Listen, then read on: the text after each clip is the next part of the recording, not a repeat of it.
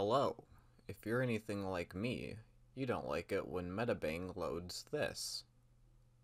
Or this.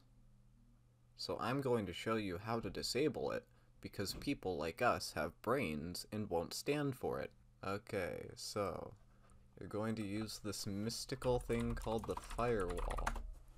Alright, I already set up everything, so I'll have to do it again.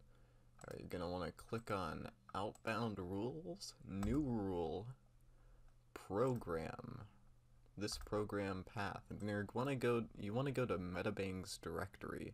Normally it's in program files. If you moved it somewhere else, you're going to have to find it, but I trust that you know how to use a computer. So you go on MediBang, click that, that's the program path. Next. Action. Block the connection. We don't want it accessing their servers and showing us weird lolly shit. Alright, profile. When does this rule apply? All of them. I never want to see it. Name. Fuck you. And there we go. Now let's see if it worked.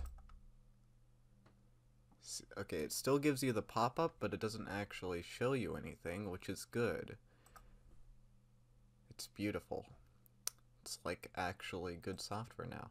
Okay, you're going to want to go to your local app data folder. MediBang, there it is. Okay. Cloud Alpaca. Okay, and a gross thing they do is they actually save all these shitty files to your computer.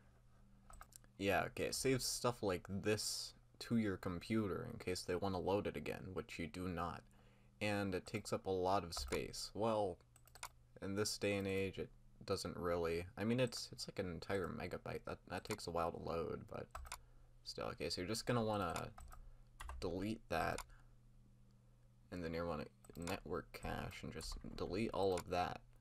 Okay, it runs fine, and now your computer actually runs better because it isn't trying to load stuff from the website. So you can just delete that, and voila, you now have MediBang.